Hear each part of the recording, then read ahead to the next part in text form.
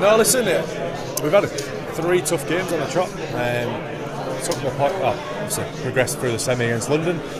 Went over to Sheffield, really good game to be honest. Obviously we didn't get the points, but it was a tough one. And then backed out with another tough one yesterday against Feb, which really good prep going into the final, I think. So yeah, we're as ready as we can be with a pretty healthy squad. So looking forward to it. Is it difficult to keep the focus on the league games with everyone knowing that Wembley's on the horizon?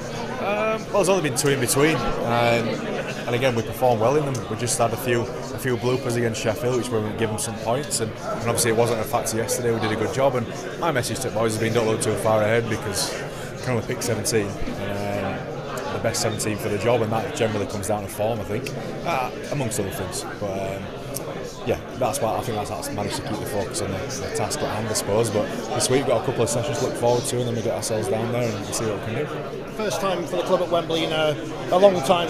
What does it mean to Halifax as a club and the town? Well, I'm probably not quite the person to ask that question, but I think obviously they won a final a long time ago and it's still talked about, and the players from that game are still revered today. So hopefully an opportunity for our boys to make their own little bit of history and a little bit of celebrity for them as well. When they come back in 10-20 years, people will remember them for doing a good job and hopefully get our name on a trophy. What are your favourite memories of Wembley watching? Well, I've had some terrible memories, to be fair. I've gone and missed a few games there, but I got the next best thing. Got to watch my mates go out and do a good performance there, and the whole occasion, the build-up and everything. It's a really good week and it's nice to be part of.